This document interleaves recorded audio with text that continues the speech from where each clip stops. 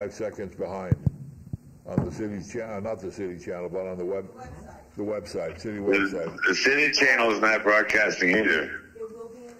It will be in a minute. Oh, okay. All right, good. All right, I got that page up.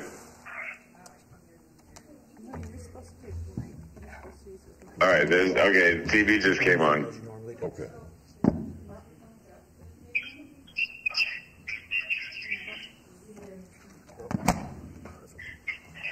Ingenuity. Okay, okay. All right. Please start the recording. I'd like to call the City of Las Vegas Historic Preservation Commission for December the 14th, 2022. For the record, the time is 12:26. We have been working with, well, first let's call the roll and determine if we have a quorum. Thank you. Chair Stodel? Present. Vice Chair Laramie? Commissioner Levine? Jack, you there? Commissioner Levine?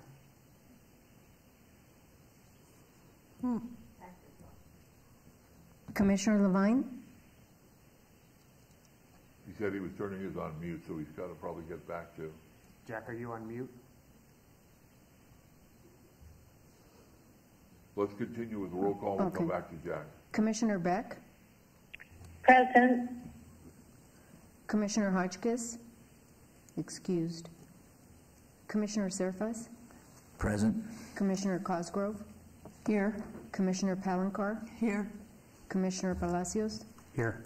Commissioner Moody? Can you say here?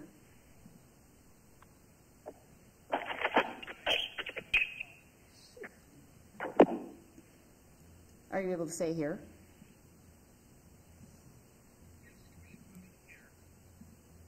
One more time. Commissioner Moody is here by phone. I can hear him. Do you want to put him on speaker? Okay, one more time. Commissioner Moody present by telephone. Thank you. Perfect, thanks. Commissioner Perdue? Present. Commissioner Seabrandt? Here. Commissioner Gillespie? Excused. Go back to Jack. Commissioner Levine?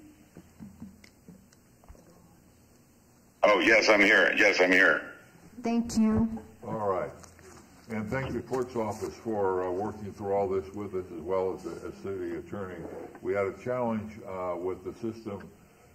So the system we are using are 3 cell phones that are recording the voices and allowing the city or the HPC commissioners to hear the proceedings via cell phone.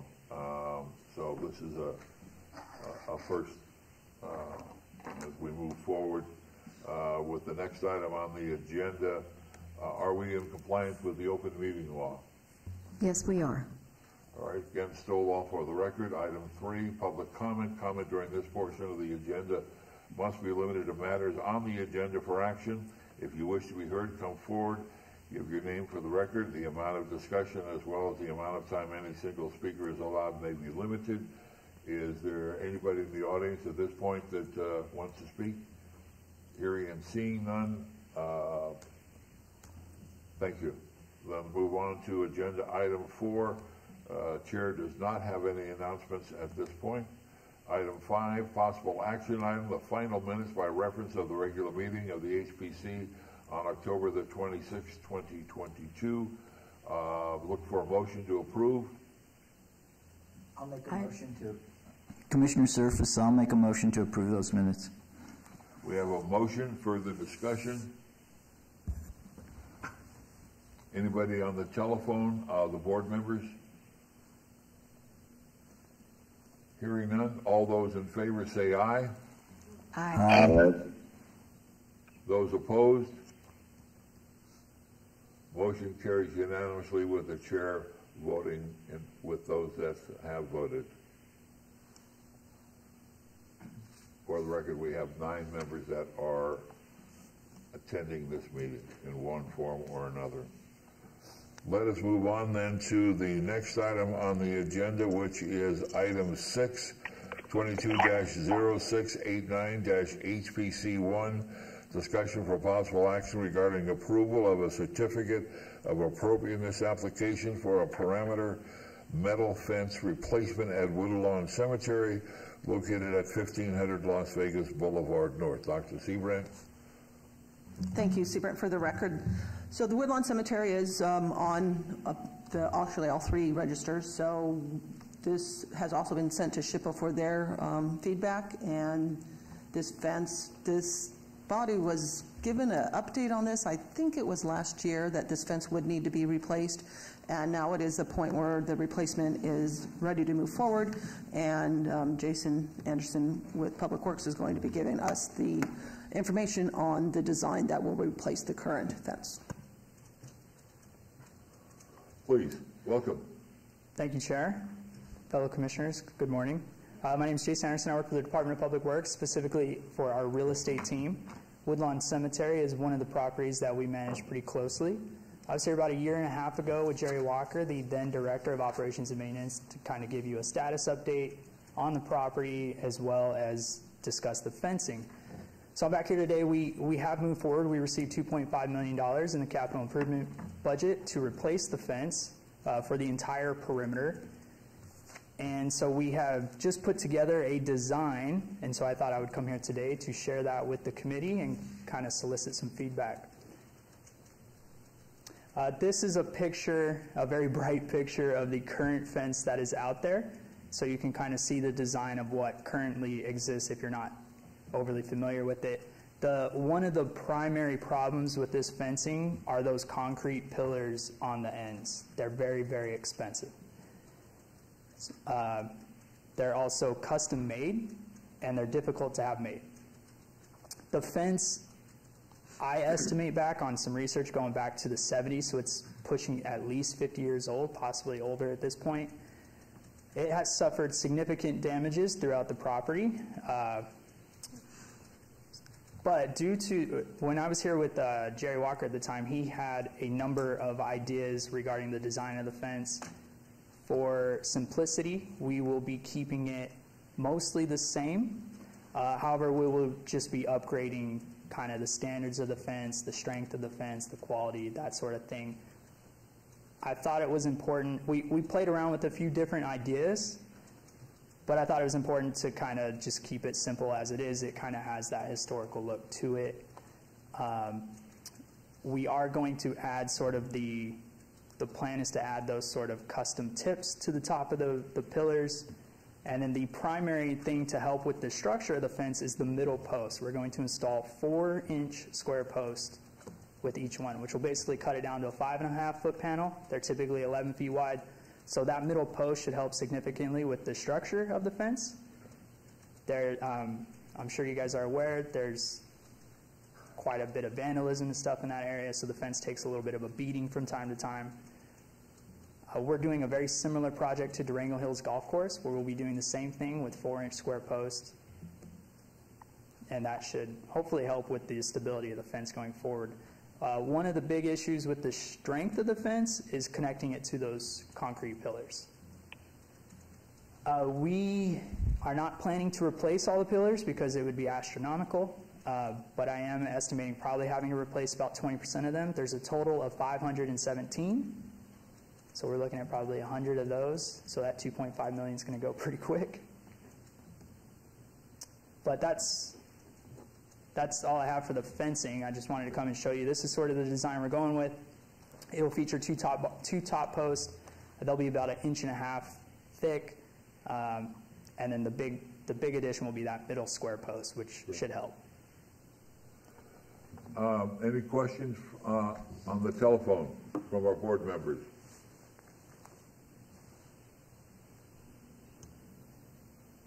Any question for the board members here in the council chambers?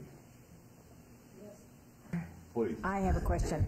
Will the old posts all be painted so that the entire surrounding fence will be maintained and look new? So are you referring to the concrete pillars? Yes. Those will not be painted as part of this project. They're just sort of like a concrete gray for the most part. The fence will be black, which is the current color, but there's no plan to paint the pillars at this point. But the old pillars, per the picture that we had, the prior picture, looked like, no, the one before that. Looks like that pillar needs to be painted quite badly.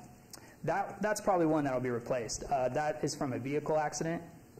So as I mentioned, we'll probably replace, give or take 100 of them altogether. But as you can tell, they're very old. They're pretty outdated. We can go back and sort of stain them, possibly have them painted as well, but it is not a part of, at this time we're only focused on the iron. Will you also be painting the wrought iron fence that you're not replacing? We are replacing all of the wrought iron fence, all 517 panels. So it'll be completely new iron out there. And my last question is, will you be ordering extra finials because they have a way of disappearing, falling off? Well, can you define finials? Oh, yeah. I am aware of that. So there is a fence across the street as part of the, I guess it's the Main Street. No, the Plaza property. It has fencing right here next to the City Hall parking garage. They are sort of custom molded at the top. So that is what we're going to request from the vendor, so that it is one continuous piece rather than the little pickets.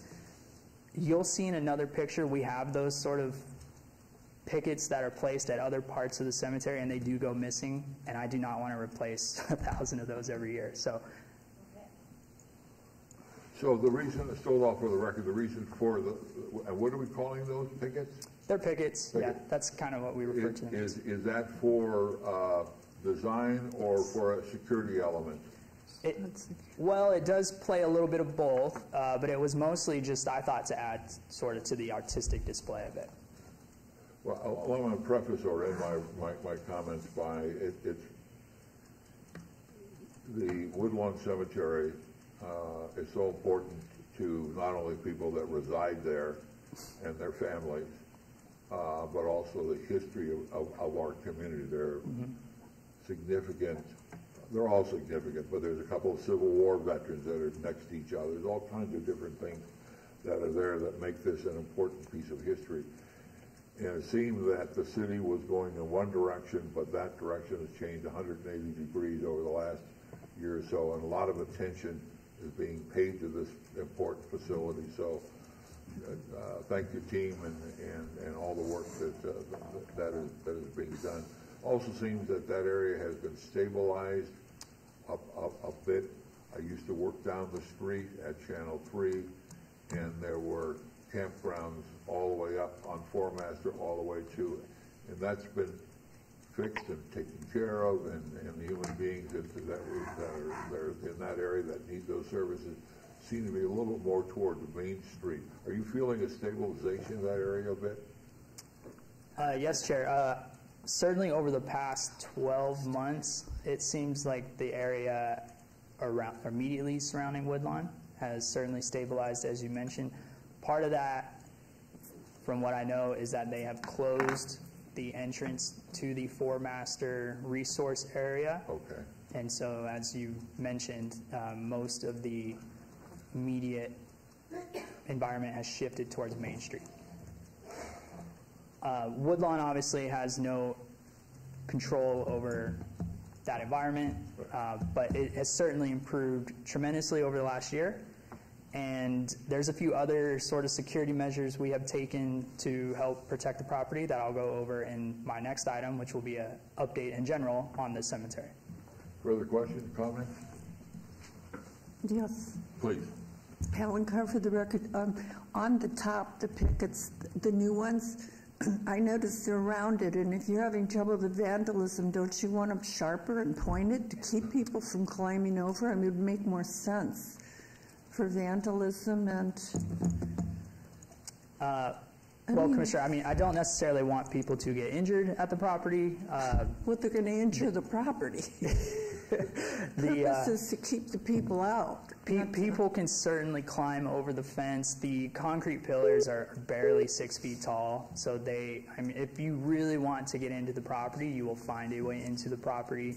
The tips certainly will help deter some people when they first take a glance at it, but they will find a way in. All right, if there are no further questions, we will then move on to the next agenda item. Chair, Please. sorry, two things. Seabrant, for the record. Commissioner Moody did write in. He said he's having a difficult time hearing the presenter. It's very garbled.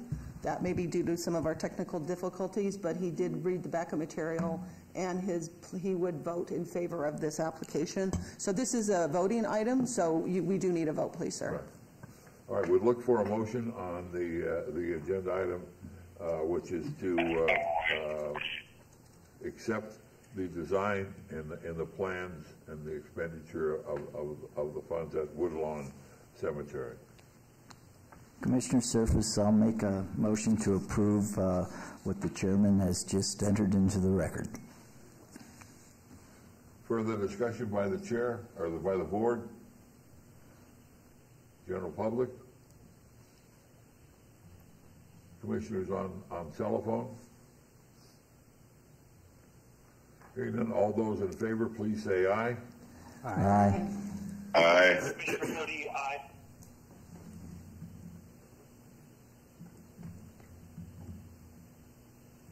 Those opposed? Motion carries unanimously with the chair, as it shows, is voting in favor of this motion. So, thank you. Let's move on to agenda item number 7 then, which is 22-0690, HPC 1, report by Jason Anderson, Management Analyst 2, with Public Works Department regarding the update on Woodlawn Cemetery located at 1500 Las Vegas Boulevard North. Welcome back. Thank you, Chair. Good to be back. So I just wanted to give, while I'm here, I figured I would provide an update on the property in general. Woodlawn was kind of looking a little rough for a little while. In May of 2020, we entered a new operating contract with the third-party operator of the cemetery. That contract shifted a lot of responsibility back to the city of Las Vegas, which is where my office got involved. And then in July of this year, we amended that contract even further to shift more maintenance and landscaping responsibilities to the city. So I just wanted to kind of show you some of the projects we've done in the last year and a half. We've really accomplished quite a bit throughout 2021 and 2022 in terms of renovating and rehabbing the property. So one project we did this summer was landscaping the street of Four Master Lane. As you can see on the left, it was just sort of dirt, overgrown grass and weeds. It was just kind of bare. So we have gone in and installed a bunch of decorative landscape rock, numerous cactuses and other various plants, as well as some drip irrigation, and we connected that irrigation to the cemetery so we're able to control it.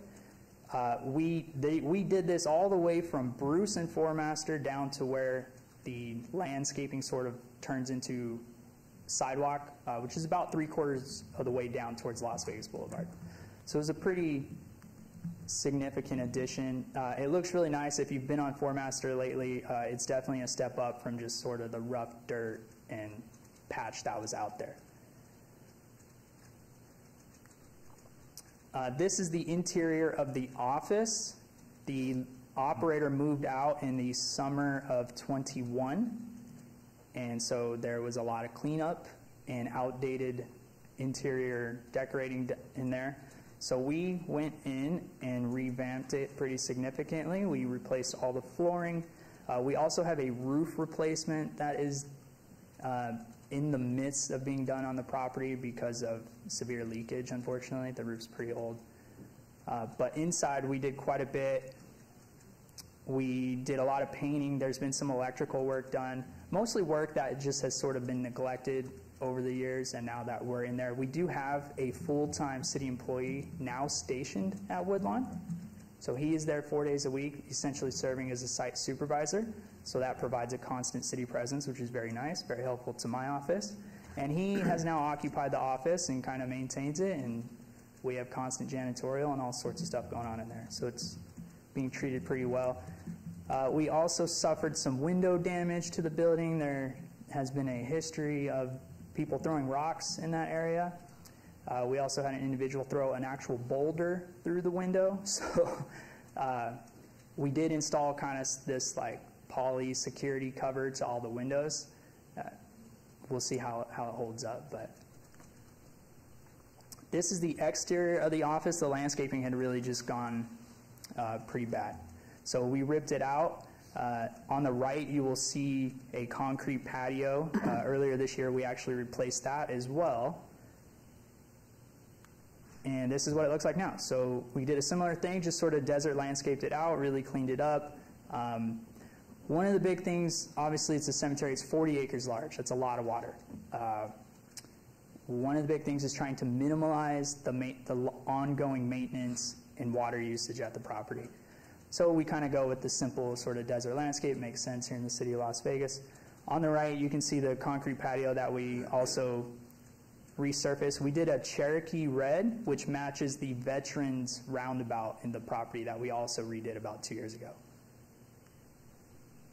This is the east entrance on Four-Master, kind of near Four-Master and Bruce. This did not require a complete demo and rebuild. The wall was structurally sound, so we just kind of gave it a facelift and kind of redid it. As you can see, it was poorly maintained. Now that we have a city presence in there, where it's constantly being cleaned up and maintained.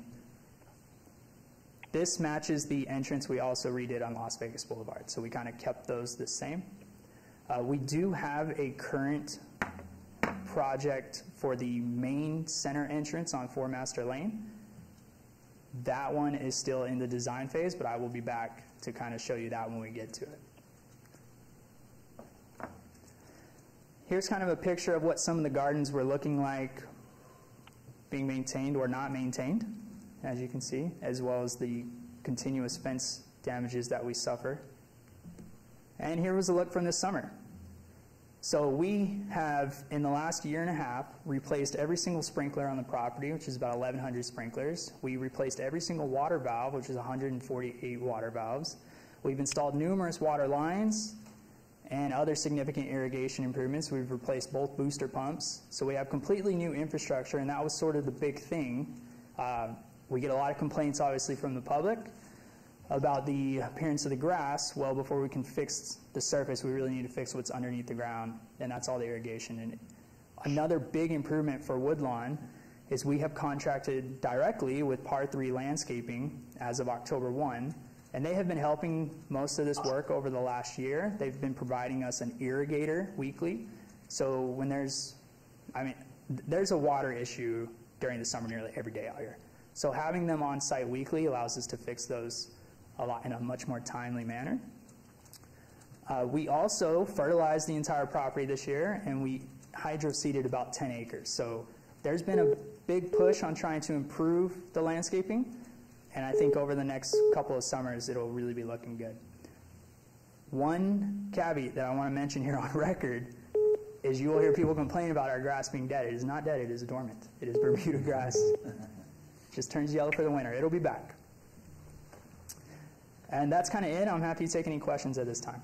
Question, please. I don't so much have a question, but I got to tell you, I'm absolutely blown away at what I just saw, because this area of town takes so much abuse, and it would be easy for the city and you to say, I'm done. Yeah. Go with the easiest solution. And when I hear your tone of voice when you're explaining the way you came to your design solutions, it makes me very happy, and you should be commended. This is fantastic. Thank you for doing this. Thank you, Commissioner. Please. Yes. Mine is a maintenance question, the building at 1500 Four-Master. Excuse me. I need the mic on, please. I thought it was on. the building at 1500 Formaster? Did it get painted? We definitely painted inside. We have not painted the exterior yet. I agree, and we can make that happen. Still though, for the record, lots of green grass there. Any plans to slowly remove that with more water conscious? Thank you for the question, Chair. That's a pretty sensitive question with some of the people in the cemetery industry. We have had a lot of talks about that. Jerry Walker was a big fan of the idea of xeriscaping several sections of the cemetery. We do not have it officially in the plans as of yet. I have talked with the cemetery operator, which is Bunker's Funeral Group, which is also local to the downtown area. Other cemeteries have done things like this. It does not necessarily always go well, but I think here in the city of Las Vegas, we can push that initiative considering the circumstances with our water.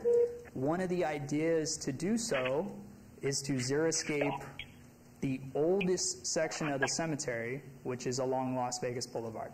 Okay. And the reason for that idea is because it is the least visited by families. It would most likely receive the least amount of kickback from the families. So we don't have that officially in the works, but it is being discussed. Part of the reason I asked that is a couple of decades ago, when the city of Las Vegas was fixing the street at Bruce and Owen, as they were digging down, they found caskets that had, because there's an aquifer there, and then with all the water we're dumping onto it, it was just pushing the caskets and the remains further east, almost northeast. I would suggest that we possibly, the cemetery industry is going to have to get a little bit modern, certainly in southern Nevada, and that's beautiful lawn, but what you're going to put in desert landscaping is also beautiful. So I would encourage, because we're also spending a lot of water dollars to water that land. So that's my only real comment, other than to echo the amount of time and I do detect it in your voice. There is not, oh, we got to do this. It's more of, we're going to move this forward. So thank you for all that. Thoughts, comments? Please.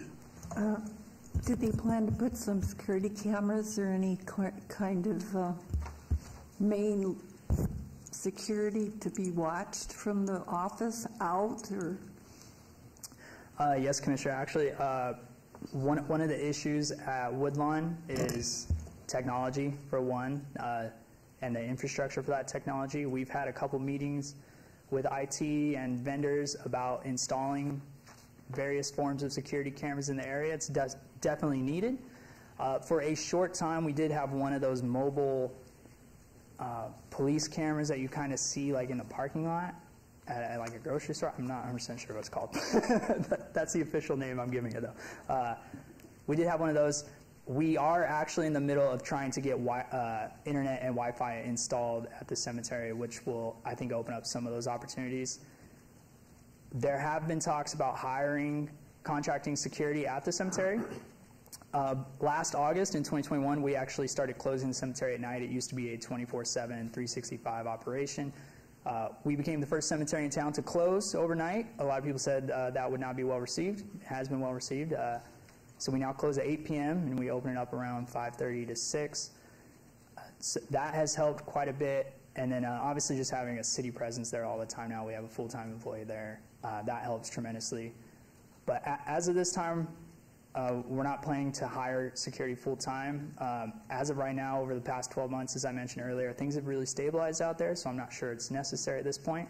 But we've also made significant improvements on some fencing features, especially in the maintenance yard, some other kind of security improvements to sort of help prevent those tampons, those people breaking in And then another big thing we did was vehicles cause quite a bit of damage out there, especially at night, especially with alcohol or other subjects of interest that people like to partake in. But we installed a significant number of boulders and traffic signage throughout the property, as well as speed bumps to help, because every time I'm there, I used to see people speeding quite a bit throughout the property. So we kind of made some of those improvements, and there have been significant improvements since some of those installments. Thank you. Dr. Seabrand, anything else? No, I have nothing to add. Thank you. Great. I appreciate it. Look forward to any additional updates on the property. Thank you so much. Okay, thank you. Let's move on to agenda item 22-0690, HPC1.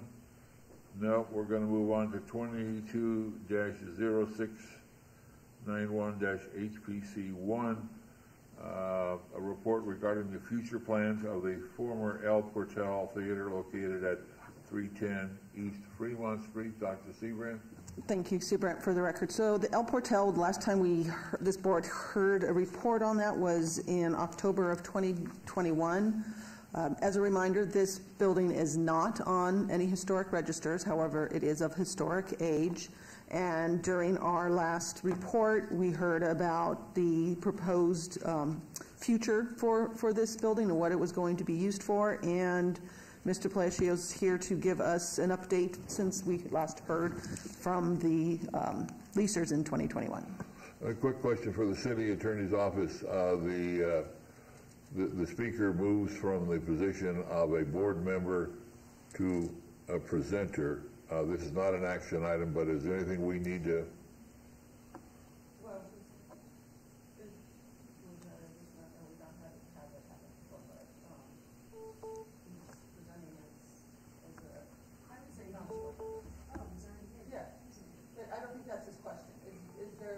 Is there a process of transition that we need to make formal other than just announce it? No, I believe just the announcement is sufficient, especially because this is not an item that there is any action being taken on. Okay, great. Welcome, and please identify yourself for the record. Craig Palacios, Bunnyfish Studio, 208 South Maryland Parkway, representing my clients who have purchased the El Portal, or are leasing out and substantially renovating the El Portal. I was approached several months ago to be the architect for this renovation that this client is doing. The use of the project is going to be something like an arcade, like a Dave & Buster's. They're spending a tremendous amount of money on games that are oriented towards grown-ups. So you've all seen the game where the claw goes down and you try to get the prizes out. In this case, they will harness you in a harness and put you on a crane, and somebody else will lower you down. You'll try to get things like high-end sneakers and bags and things like this. Has wine and beer for the moment, some snacks like you might get at like a carnival, hot dogs and things like that, chicken wings.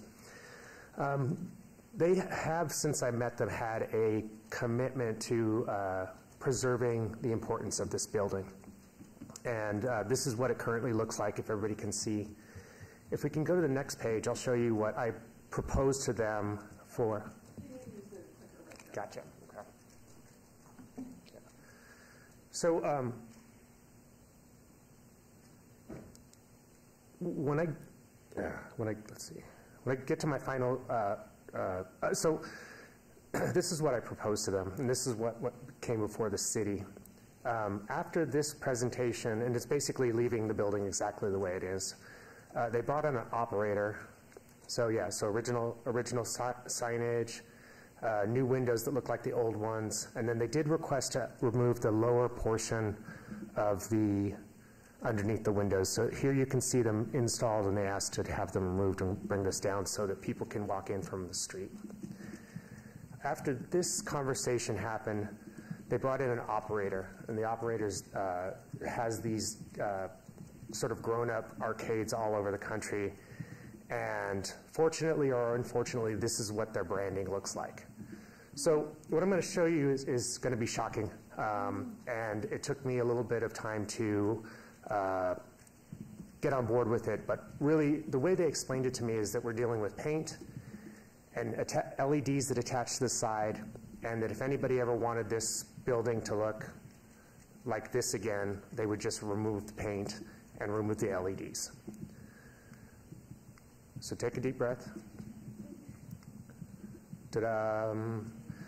So this is what my client would like to do to this building, the El Portal. And again, at first it took me a little bit aback, and then once I started to reason with them on it, really what we're dealing with is preserving the structure, the roof, the openings, still doing new windows that look like the old windows, keeping the marquee, and then adding paint and LEDs applied to the side, and a self-standing structure that stands within the doorway.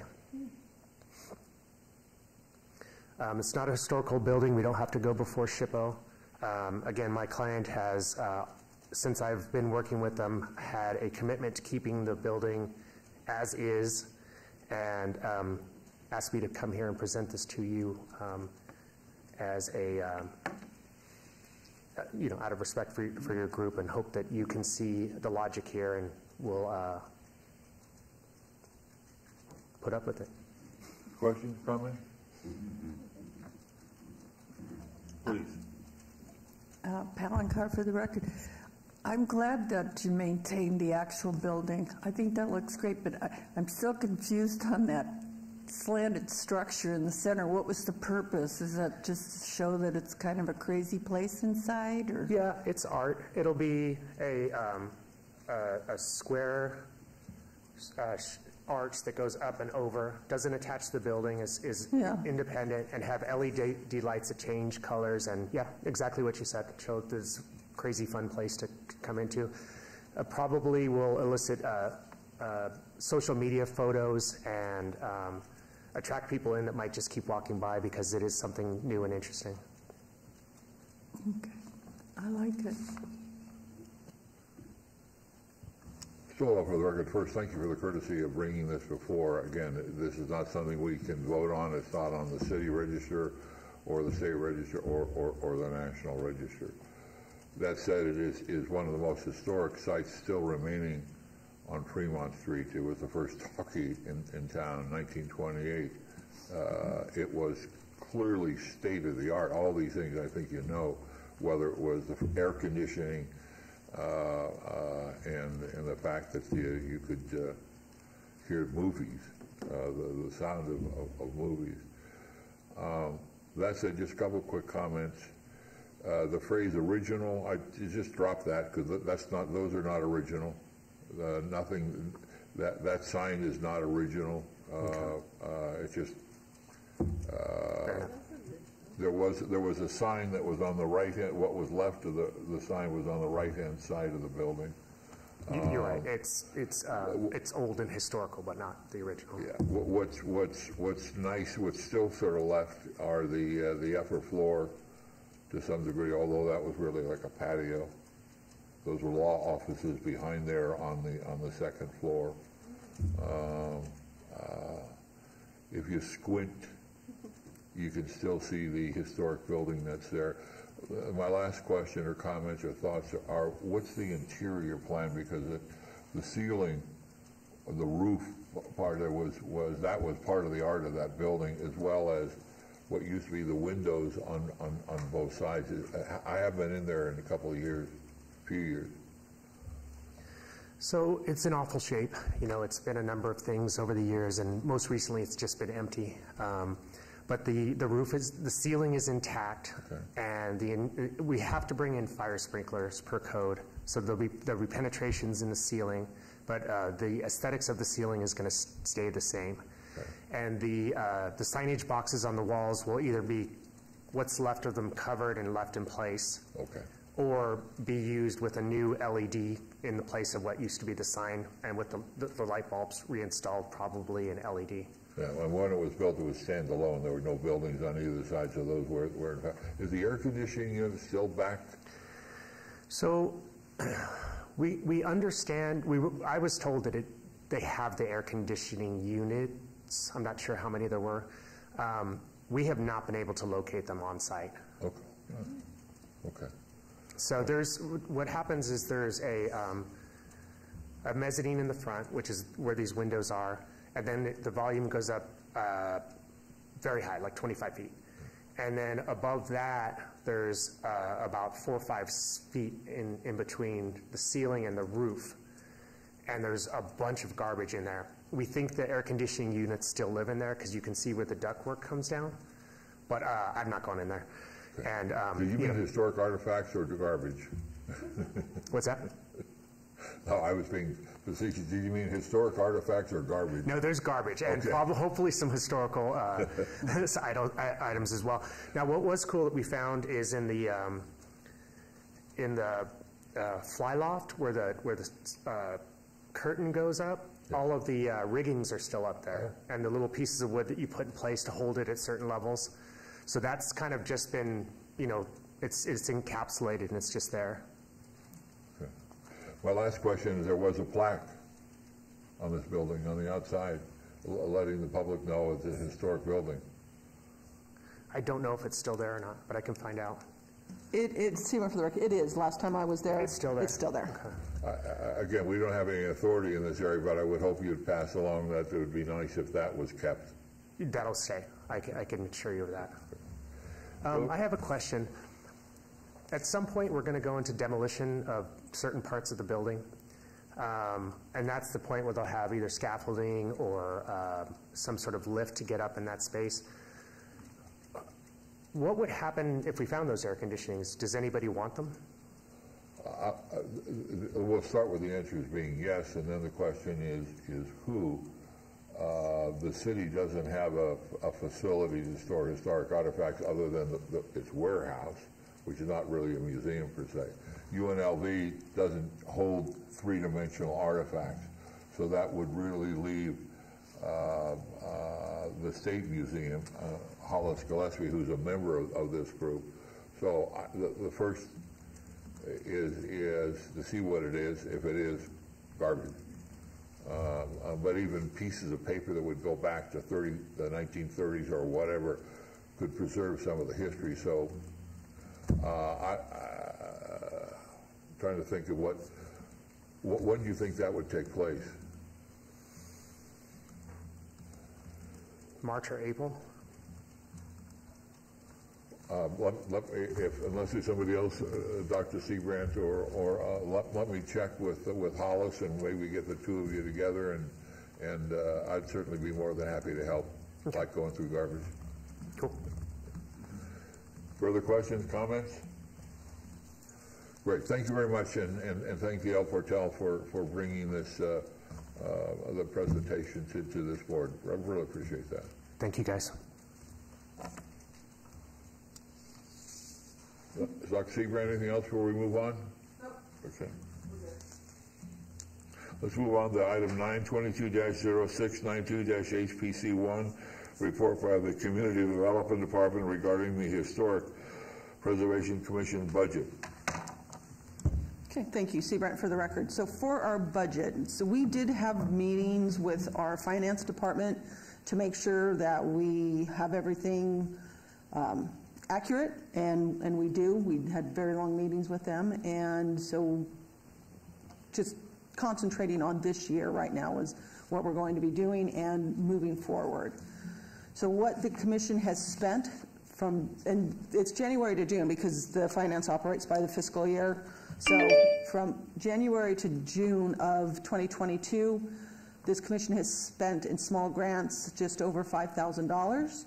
And those have been to mostly the Neon Museum.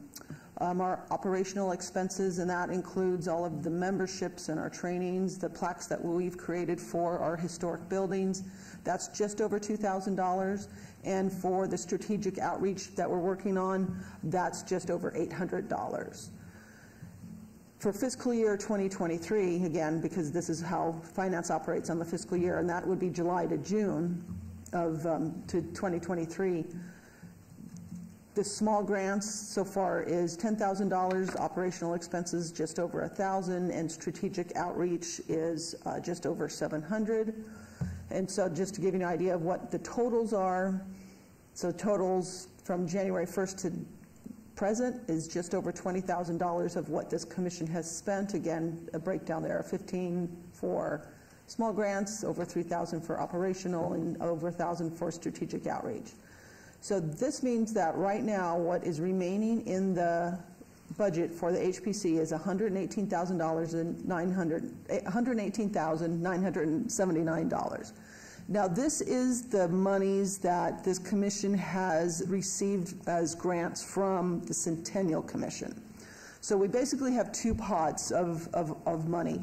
We have this pot of what we just call our administrative expenses, and that is what we have left is $118,000. Now I know everybody's going to ask about what about all of our grants, our federal grants, and our federal grants come from both the State Historic Preservation Office as well as the National Park Service. And so for the federal grants that have been completed so far, we had the survey catalog that was completed for $30,000, and the travel for the forum in July was just over $9,000. And what we have in progress is the west side, the east side, and Charleston Heights surveys, and those are all totaling 118. Those are some of that. That's all still has to be paid. But so just so everybody understands, the way that our federal grants work, when we apply for the federal grant and that's awarded to us, and these are all reimbursement grants, when we pay the consultant, the city fronts us that money, and then when we get the reimbursement from either federal entity, then that goes back into the city's funds. So again, we basically have two funds.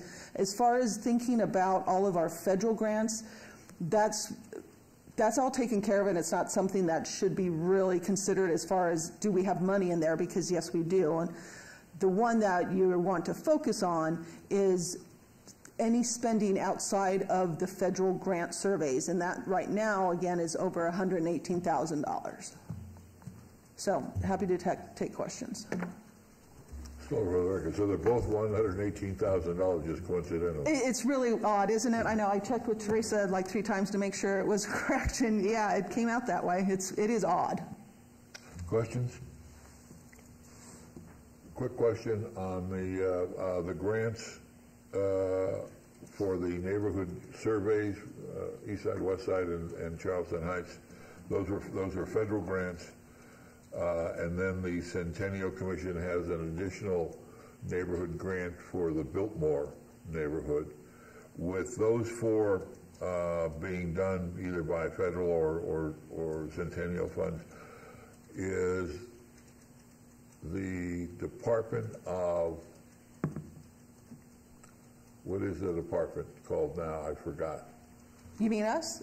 Your department. Oh, we are now community development. The community are there other recommendations that the community development department would have for additional neighborhoods that we should survey using some of this $118,000? Yes, of course. So we work, well, Mike's obviously on our board, but he's also one of the planning managers, and so we work very closely with Mike to find out what they're doing in the planning, and like our Rafael Rivera and West Side surveys, those are, and that's the East Side survey, Rafael Rivera, those correlate very closely with what planning is doing in some of those neighborhoods. And we are always looking for more surveys to do, and now that we have our survey catalog, we can look at that survey catalog and we see where there's gaps in what we need to fill in, but also to maybe revisit some of those to determine this is quite an old survey, so we also want to resurvey that, just do a quick update on that. And so yes, we can take that, we can hire a consultant with the money out of that $118,000. So I guess it was really 2 parts. You answered the second part. We can use that money for the research project. But it seemed to me that when we got the final catalog, there were any number of recommendations in there that this should be updated. How is the priority? I mean, I think there was just a lot, because how is the priority determined? Is it strictly just by the development department and what coincides with their needs? Or can it also be just something that this is a historic neighborhood, like for instance, John S. Park, and we want to update that survey? It's everything. We're having to take, obviously, recommendations from this board and also from our catalog. You're right, it seems like almost half of those surveys need to be updated. Yeah. So how to prioritize those, that's something that we're trying to work on right now. Is that catalog online yet? No. Any future for that? The reason I was asking, then the board could take a look at that catalog online and maybe come back with some ideas.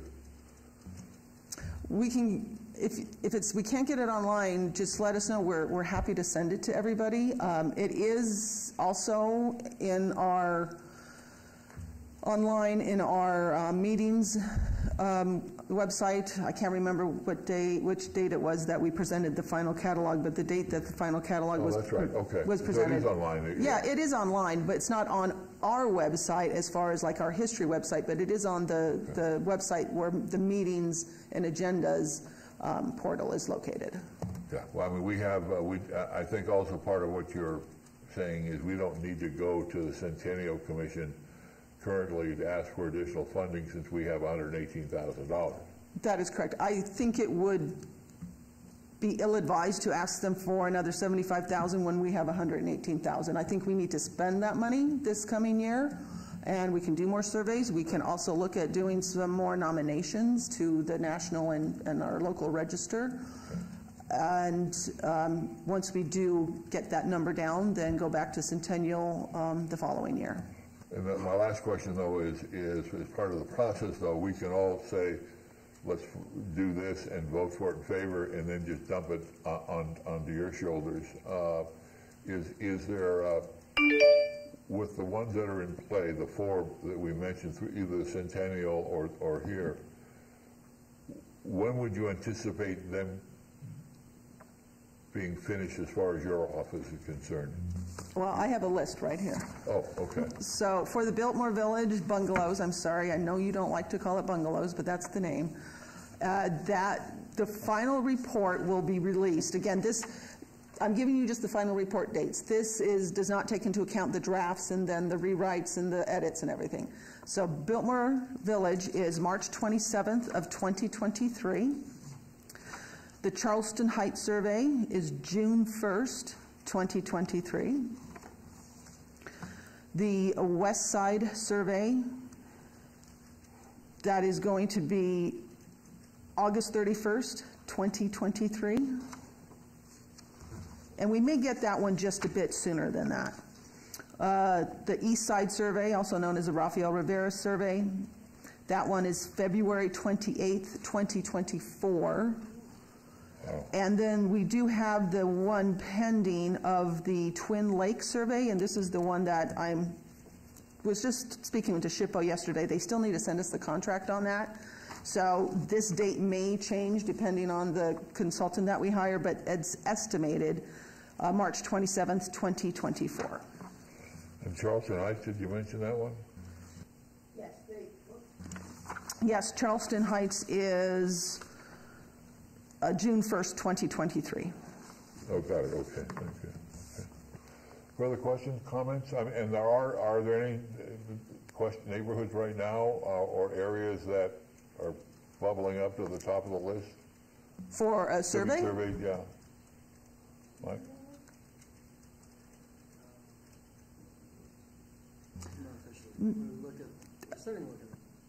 We're looking, so looking at the Northwest, again, we're trying to look at those areas because the downtown area has been so heavily surveyed. We're trying to look at, as the city expanded going into the 50s and 60s, we're trying to look at those areas a little bit closer. Okay.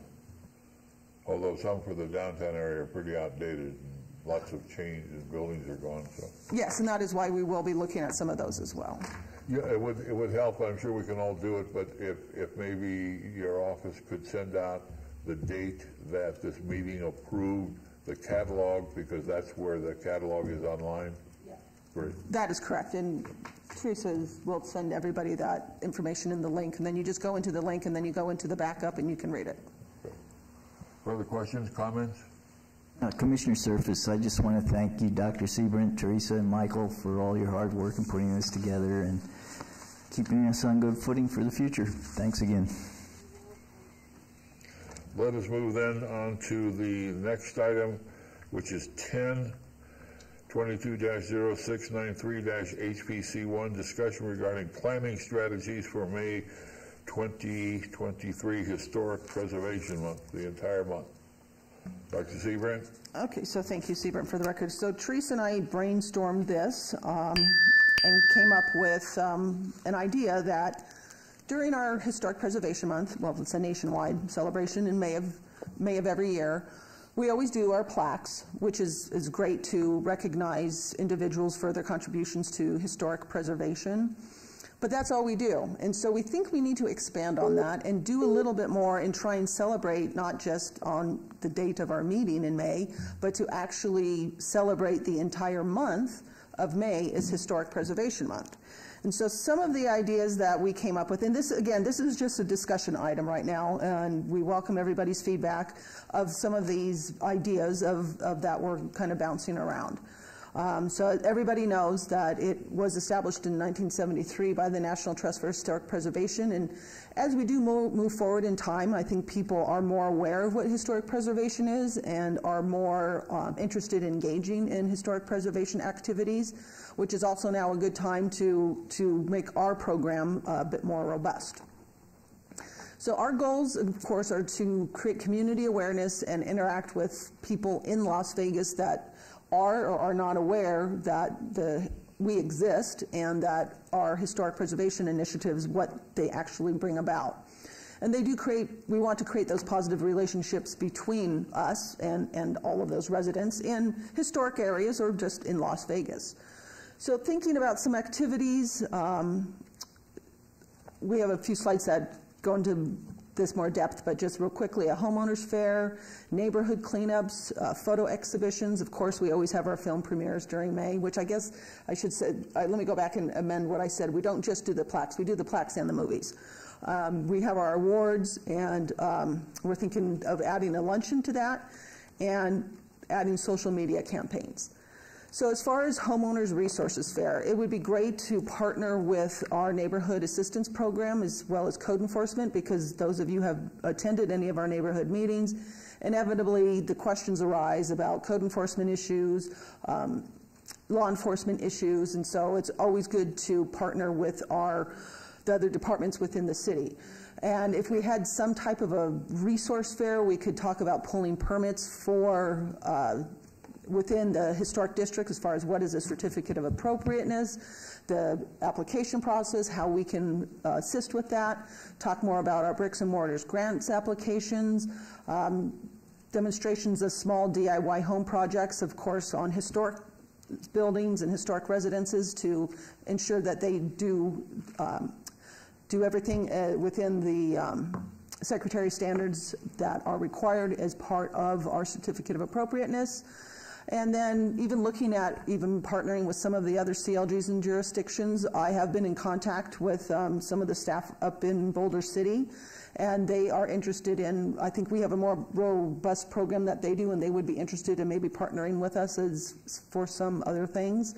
There is a SHIFT program, and that is the program that helps with the homeless issues throughout the city, and that again would be a good partnership. And any type of other licensed professional booths that we could envision having some type of an affair that would help people understand what they can and cannot do to their property, both historically and non-historically. Looking at neighborhood cleanups, again, partnering with our neighborhood services, do local cleanups in our national historic districts. Looking at an art and photo exhibition of then and now images, the image of what the Woodlawn Cemetery, for instance, looked like then, what it looks like now, and other buildings that are on our historic register, also on the endangered list that this commission came up with, also just historic aged buildings. And then, of course, we do have our 1950s film premiere that is going to be May 13th of 2023, and that is the 1950s, and that is funded by our Centennial Commission. So that's another idea of maybe even having some art exhibits within the gallery of City Hall and also the venue that we eventually choose for the premiere. And then this idea basically started with this one of, after our Historic Preservation Month awards, that we have a luncheon. We can have it here at our Now Cafe. It's on this floor. That it would be an invite for obviously the people that have been awarded the awards for that month. But we also are able, if we can get a hold of the past recipients of who have received an award, also past commissioners who have been on this board, to invite everybody. Again, we would have on display of all of our before and after pictures, and we could do a nice catering with Rachel's Kitchens. We actually just had nice catering from them, and they offer a really nice venue, or a really nice variety of sandwiches and salads, and that would only cost about $1,800. Of course, that would have to come out of the commission's budget of your $118,000. In order to do a luncheon after our awards. And then our social media campaigns, we would work with our communications department on this. We could have weekly historical facts that they would tweet out on Twitter and Facebook, and I don't know if they're on Instagram, whatever other social media that the city puts out to engage with the public. And again, going back to the National Preservation Month, they have a campaign called This Place Matters, and looking at visiting historic places, taking a photograph of yourself at these historic places, and let us know, what do you think of those historic places? And again, this would all be like driven by Twitter and Facebook. So those are ideas, again, where this isn't a vote item, where we haven't, none of this is set in concrete, but would welcome any feedback of what this commission feels about that. Thoughts or questions, comments? Yeah, Commissioner Surface, I think that the ideas are excellent. And Dr. Seaborn, just my own personal experience, as you well know, I'm real active with the Urban Land Institute, and we fell on some significant fiscal challenges in the past. And we did a placemaking awards program where we recognized folks at a luncheon for placemaking here in the city of Las Vegas and the county as well. And I think the luncheon idea is excellent, but I think you could even take it a step further and possibly sell tickets to the luncheon and have the folks that are receiving the award maybe talk about the history or the preservation of a particular item, and make it kind of an annual event, that type of thing. And but you could seed it with, you know, our budget, but it's just some idea that it adds prestige to it, and it could be like an annual event. We started out with about 50 people attending placemaking awards. This past year we had 260, and I don't know if that's a conflict at all money-wise or things like that, but just something to think about. Okay, thank you. I'm not sure we could do that by selling tickets, but we'll verify that. I'm wondering if, Cheryl Purdue, I'm wondering if we couldn't in some way take clips from some of the films that have been commercially made about Las Vegas that a lot of outsiders are aware of, and for instance, Viva Las Vegas or Ocean's 11 or Hangover, where you could maybe clip some of the particularly iconic scenic moments within the film, not the storyline, but how the city was a backdrop for the movies, that could be collaged together and maybe used at a luncheon, just or even as possibly little 30-second features of spots on the internet. One other thing I have thought of is we don't have any kind of a scenic drive in this town, but we could possibly long-term think about a historical drive. A lot of people who come to Las Vegas know nothing about our city, and I think if we this isn't something that we could do by spring of 2023, but it's something that long-term could be something very interesting and utilized by groups that conduct tours of our city, or people could self-drive it. I think it could be extremely interesting. Okay, thank you. I don't know if we can use movie clips. That is an intellectual property issue. However, we do have all our movies, all of our documentaries. We could certainly put together clips of that. And we actually do have a scenic drive. We have the only scenic byway through the city of Las Vegas. It's along Las Vegas Boulevard. We are right now doing those improvements on the Las Vegas Boulevard Improvement Project, and that is where all of the signs, the neon signs are located that we're moving into the medium. So we do have a scenic drive, and yeah, we can perhaps film the scenic drive and add that as well. So thank you. I think a lot of, still off the record, a lot of the things that are being suggested is, for example, we do have a scenic drive, but I would suggest that most of the population is not aware of that. So a real opportunity for the city's communication office to, and I would, you know, there's always challenges with historic preservation and saving buildings and so forth, and that's what we do. But the city of Las Vegas stands out amongst all the cities and communities in the state of Nevada with the amount of money and the amount of attention it spends on historic preservation, historic education. Nobody else has something like the Centennial Commission that spends millions of dollars and has spent tens of millions of dollars, and they need to be brought into this celebration for all the work that they are doing on behalf of the city of Las Vegas, as well as the Historic Preservation Commission.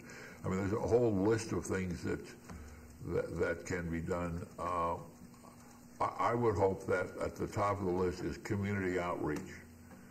And the community outreach, both in the sense of here's a scenic byway, these are historic buildings, here's a pioneer trail, reaffirming all the things that are in existence, plus the value of historic preservation with neighborhoods. When's the Home and History Tour going to be done by Nevada Preservation Foundation? It's April, mid to late April. I don't remember the exact dates of next year. So it's a month before the May celebration? Yes. Okay. Are we going to do a parade? Of course, yes. All right. I mean, so we've got a movie, we got plaques, we got a parade. As I mentioned before, I would hope we could contact Jay Dapper.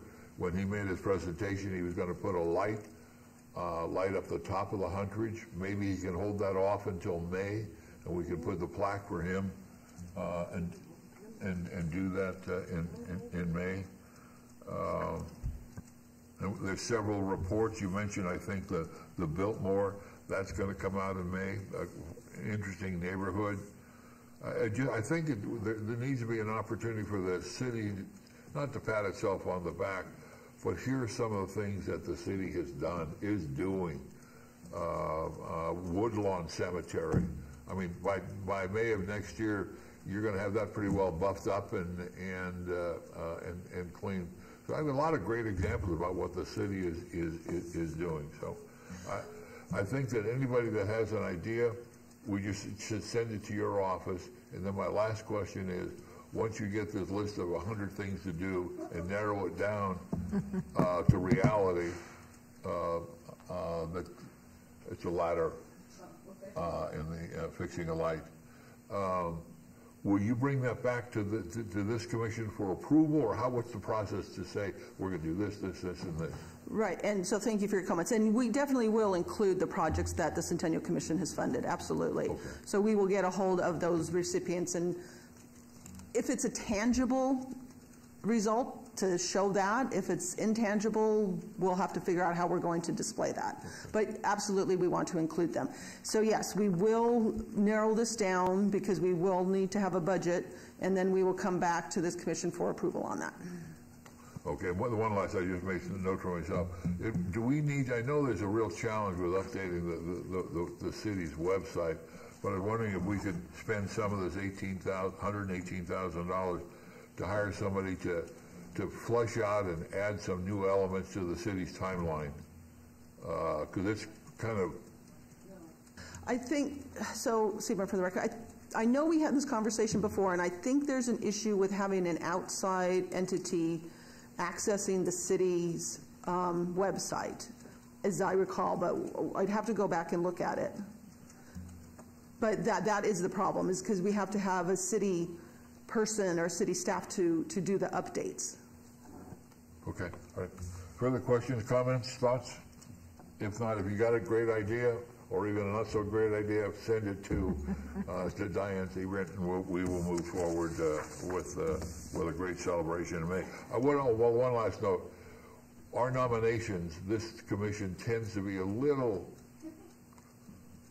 trying to find it diplomatically, we tend to be a little bit lax and late in the nominations. I was wondering if we could have a presentation in February from your office that here's the past winners, here's the deadline, here's some ideas, just something that to remind this board we need to get our act together and send you nominations for the awards, which are probably due by April? No. So they're due by April 19th. So everybody right now, just as a reminder, thank you, Chairman Stodel, think of who has done an incredible project, who has done incredible work, who has contributed greatly to historic preservation.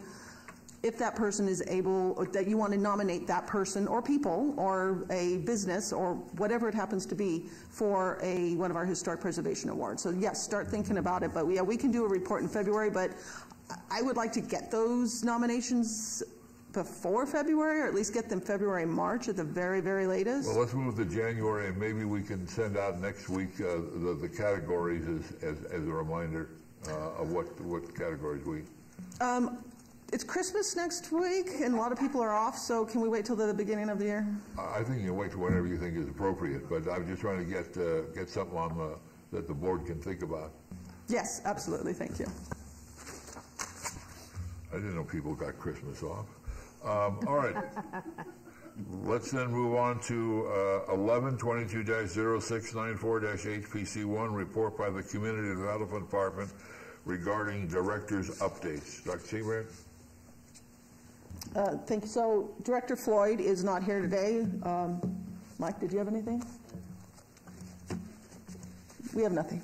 All right, then let's move on to the next item, which is item number 12, 22-0695, HPC1, report by the Community Development Department regarding project updates list. That's in your board packet. So thank you, Seabrant, for the record. So I pretty much gave everybody, excuse me, an update. Let's hold on 1 minute. On all of our surveys. And the only other update we have is the neon, sorry, I have to put this on for a second, sorry.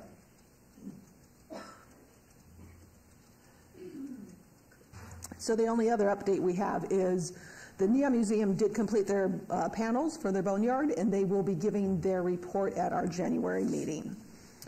Now, this is the most important update that we have. Our own chairman, Bob Stodel, is December's Citizen of the Month, and he was also given a key to the city, which is very rare and very well deserved. And so I think that I would just like to recognize Chairman Stodel by a show of applause.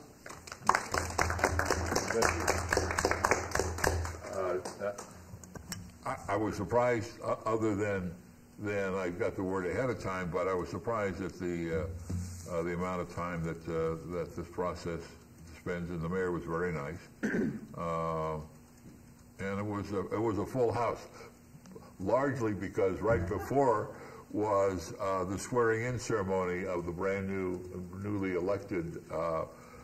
So when I looked around and said, "Oh, this is all for me," turns out there were some other more important things that were on the agenda. But it was a very nice and a very appreciative of the mayor and the council and the process of doing that. And so thank you very much.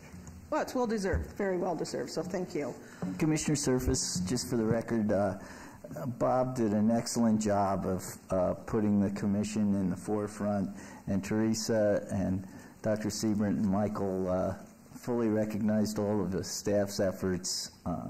We were just put out in a very, very nice way in front of the City Council and all those people there. So kudos to you, Bob, and to you, staff, for putting us in such a nice limelight.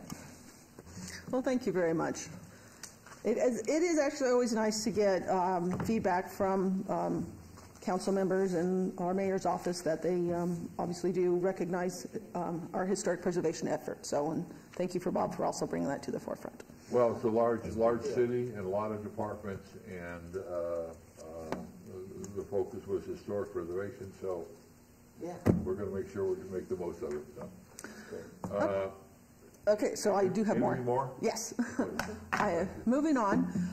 So remember, there was the Pass Forward conference, and the attendees, you still have access to all those recordings until the end of February. So if you were not able to watch those webinars, then you can watch them up until the end of February. Some of them were really good. Some of them were okay, but it's well worth your time. I also did want to mention that everybody should still be receiving emails from the National Alliance for Preservation Commissions, and they have been offering a lot of free webinars. Well, I mean, we pay our membership. That's part of our membership, but it doesn't cost an extra fee. And this past, what was it, December 8th, they had a excellent webinar at Mid-Century Housing. And unfortunately, Commissioner Laramie's not here, but they had a fantastic overview on conservation districts. So if you weren't able to watch that, is that still available to them? I don't know if it's still available. If it's not, we'll check. But just watch for those emails, because some of these free webinars are fantastic. Then the See-Click Fix reporting option, it is now live for Las Vegas, and this is mostly code enforcement, but we just want to make this commission aware of it, that it is, if you are going to call 311 instead of 911, that you can use this. I have not used it. I don't know how simple or how difficult it is to use, but it is now live for everybody to start using. I would suggest, just for the record, that we have this. I know the city was working on it, but this commission and the comments that have been made over the last period of time help move this forward as well for our historic neighborhood. So this is a real move forward. Thank you. Of course. Well, it wasn't us. It was other departments within the city, but thank you to the city. Then we have, there was a news release, press release about the master plan for the new African American Museum and Cultural Center in the historic West Side. Is moving forward. Right now it is in the master planning stages, and those stages do include analyzing the environment for the arts and cultural needs.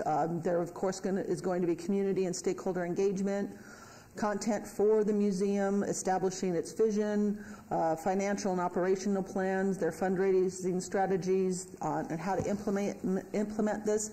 This board isn't really involved in this. This is our cultural affairs and are part of the 100 plan. And the 100 plan website, you can find more about this museum if you want to learn more about it by visiting the website. Just go to 100 plan type in 100 plan in the city's website, and that will give you not the master plan, but the idea to get the master plan moving forward. And once the master plan is implemented, then it would be available and it would go on to its next step. Has the website been updated recently? I honestly don't know. I'm sorry. Is it not? Have you tried to look at it? Is it not there? Well, I mean, the 100 plan's been around for a long, long time. I was wondering what's fresh on it, and is there any elements of this proposed museum and cultural center on that website, or is it just the I don't know if it's not negative, but is it just the old 100 plan? I honestly don't know. Okay, all right, okay. And I would hope, because there's two words in there that the very first paragraph, museum and historic, that this board, even though it's not going to likely have any sort of vote, but that we stay up to date on that, and it would be nice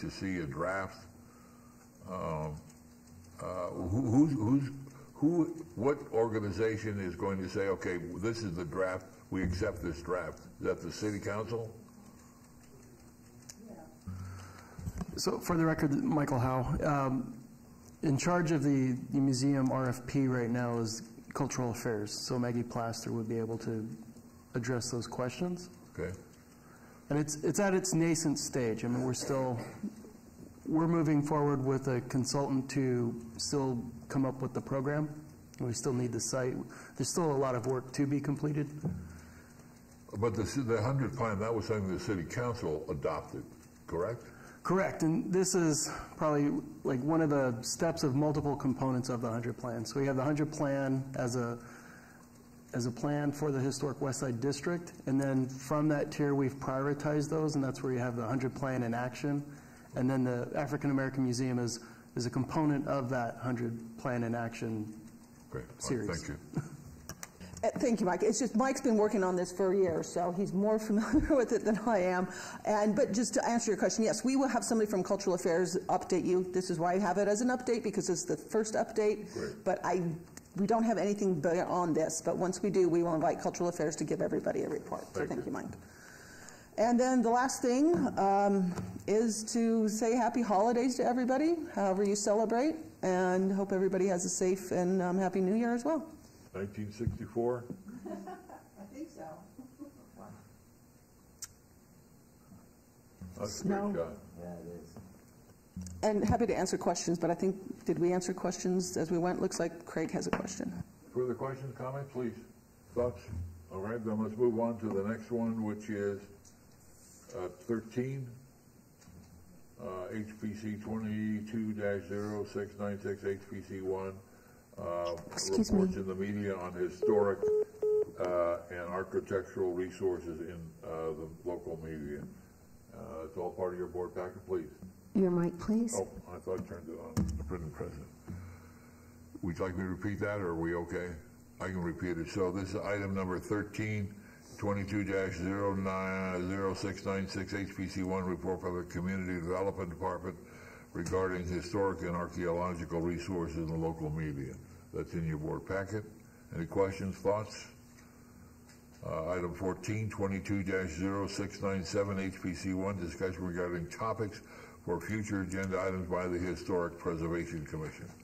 Are there any topics that you would like? Again, this is not an action item, and the only discussion we would have whether it's appropriate for this commission to hear that. Would anybody like to suggest an item for a future meeting? Please. Oh, microphone? No, okay. Then let's move on to the last, to item 15, citizen participation. Public comment during this portion of the agenda must be limited to matters within the jurisdiction of the commission. There is nobody in the audience for public comment, so we can move on to the next item, which is adjournment, and we are adjourned. Thank you all, and thank everybody with the city for their help in moving this forward, especially the city clerk's office. At least we got you to be able to say something if you